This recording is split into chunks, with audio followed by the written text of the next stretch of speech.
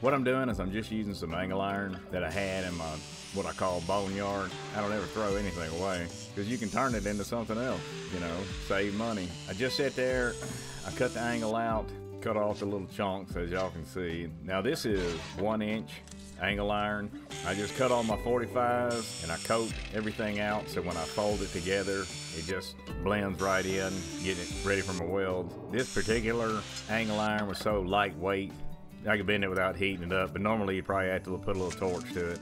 Now I went ahead and you'll see that on my uprights that I beveled them, and that way, you know, it helped guide the bottle down in there. Once I got them tacked, you'll see that I weld the inside, and that's the only place I weld them because when a weld cools it draws them in, and I ended up being able to put a little tension on the bottle. I thought it felt pretty snug when it went on.